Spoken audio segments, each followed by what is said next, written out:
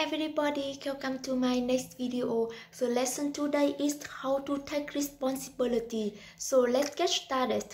Ladies and gentlemen, tonight I'm going to talk about taking responsibility.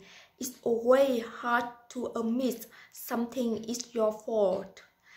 In fact, people really say it's all my fault. People always make excuses or say it is somebody else's fault.